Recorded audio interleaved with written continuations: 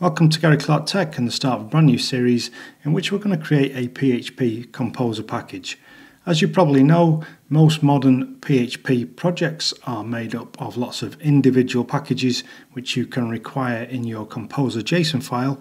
So we're going to go ahead and create our own, and then we'll push that to GitHub. We'll also push it to Packagist, and that means that other developers will be able to go and search Packagist, find our package and use it in their own projects. Does that sound cool? Let's do this.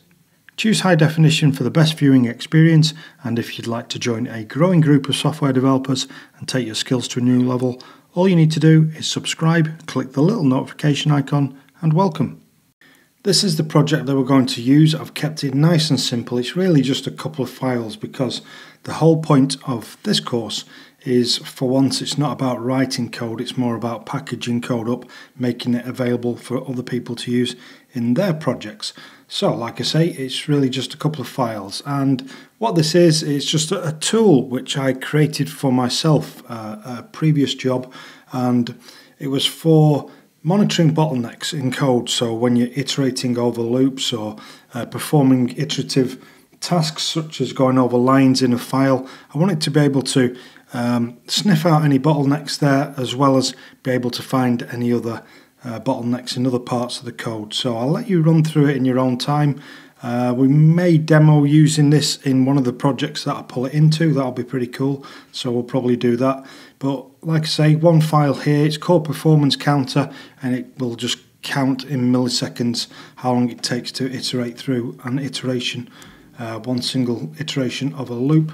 And then there's also a test, so it's called performance test, and then we have a performance counter, and then we have a performance counter test which just tests all the methods, all just unit tests there. The other file is the composer.json. I've just got it into this state that it's in at the moment just for my development of the performance counter, but when we run composer init in the next recording, then this is going to change quite a lot, because there are certain pieces of detail which you need to have on here in order for this package to be able to be found and installed by other packages. Let's go ahead and make this into a Git repository. First thing, I'll show you that I have created a git ignore up front, so certain things which I don't want to put into version control, I can just list the files and folders on here, and that means that Git will ignore them. So, good name for a file. Right, in order to create a Git repository, or in order to make this a Git repository, we just need to say git init. Okay, and then it tells you it has initialized an empty Git repository. Let's run git status and see what we're playing with here. And so these are the items which it is proposing to commit to version control, to commit to Git when I run git add and git commit. I've seen something there that I don't want to be there, and that is this ds store. So I'm going to add this to git ignore, so I'll copy that. This is a Mac specific thing, I think, and I don't want it in my repository. So let's go and run git status again.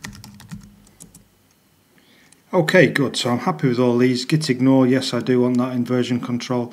I want my composer.json, also my composer lock, and my source folder, my test folder. So I'm happy with that. I can say git add and then dot for git add all.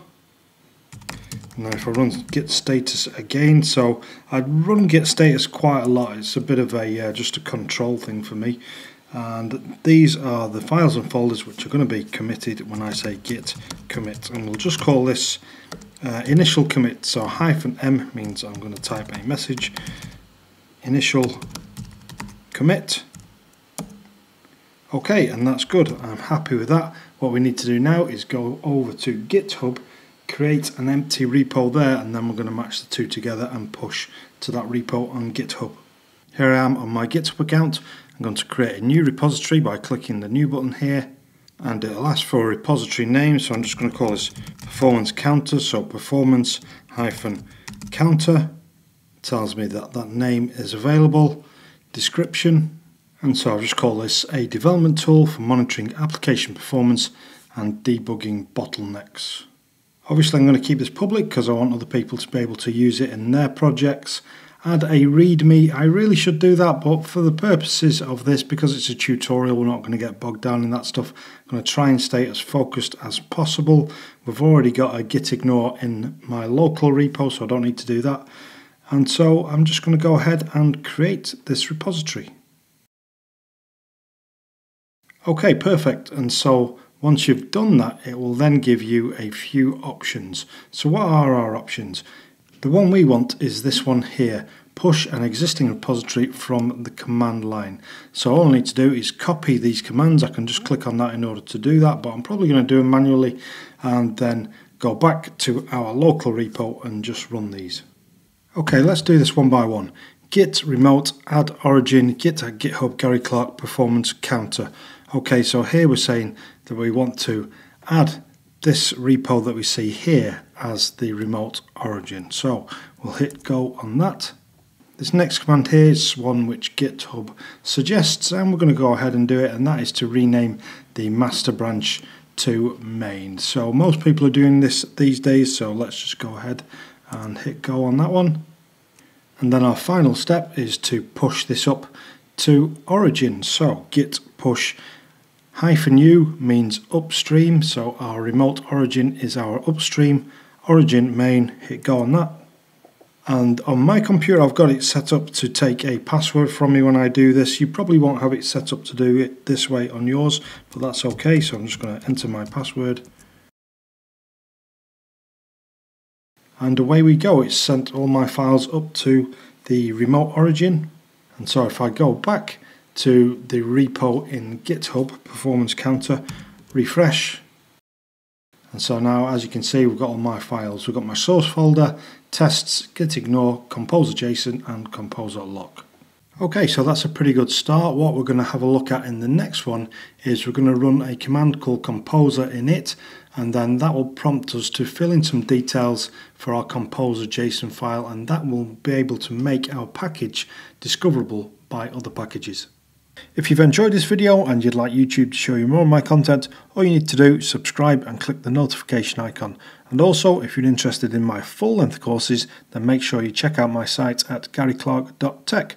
I'll leave a link on the screen and in the description.